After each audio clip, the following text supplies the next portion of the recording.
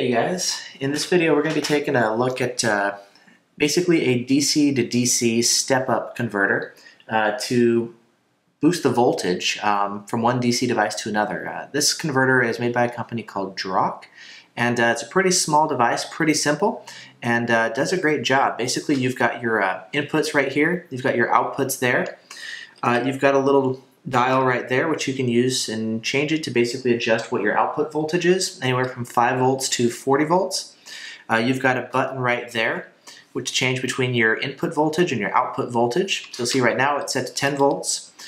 We can go ahead and we'll turn this and you can see we can start reducing our voltage. We can bring it all the way down to about 5 volts or so, that's the minimum.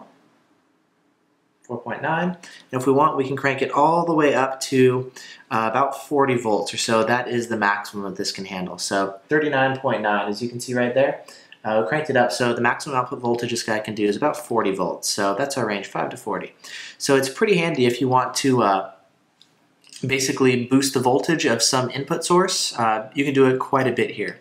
One thing that I really like about it, it's pretty easy to use, and one of the things is if you take a look at the actual connectors, they're not actually connectors where you need to solder in a device. Basically you just take your positive and negative wires and you just insert them into there, and then you just need a little Phillips screwdriver. You can go in there and tighten the screw down, and it basically pinches down on the cable to hold it in place, plus it'll then ensure the electrical connection is there, and there you go. So really simple, no soldering required, so it makes it easier to attach.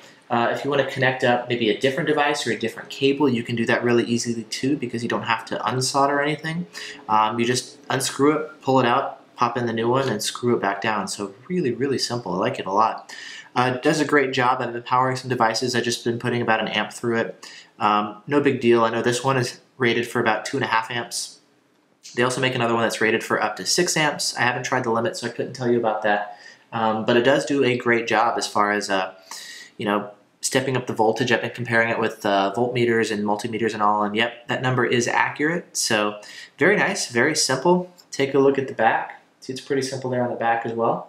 So not much to it. You just got inputs, outputs, adjustment dial, and you can monitor input voltage, output voltage, and if you want, if you press and hold that button for 3 seconds, it'll also turn off the LED display. So you have that capacity as well. Still working, of course.